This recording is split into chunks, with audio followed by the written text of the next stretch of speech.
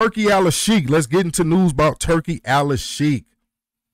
The Sheik is back in the news. Turki Alalshikh has ruled out working with former junior middleweight champion Tim Tszyu.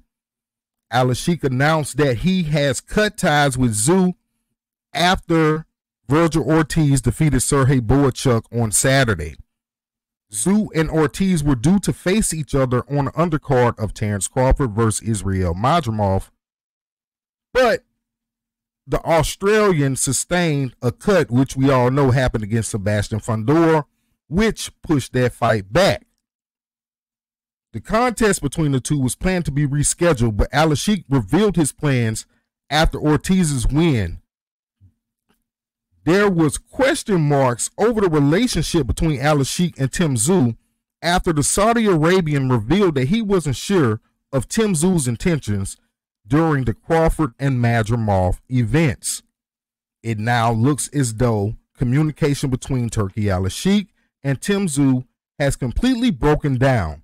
And Alalshikh stated this, and I quote, "I will not work with Tim Tszyu."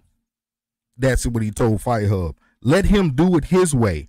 He does not understand." Lord have mercy. Look, I personally love what Turki Alalshikh is doing for boxing.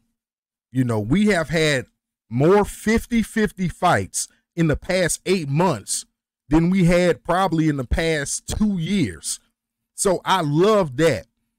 But the question is, will Turki Alalshikh be good for boxing in the long run?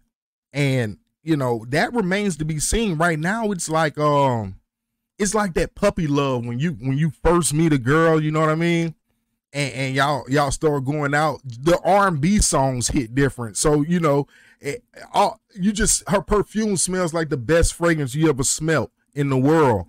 And then you get into it maybe 2-3 years later, you're like, you know what? That perfume ain't all that. That perfume make my stomach hurt. But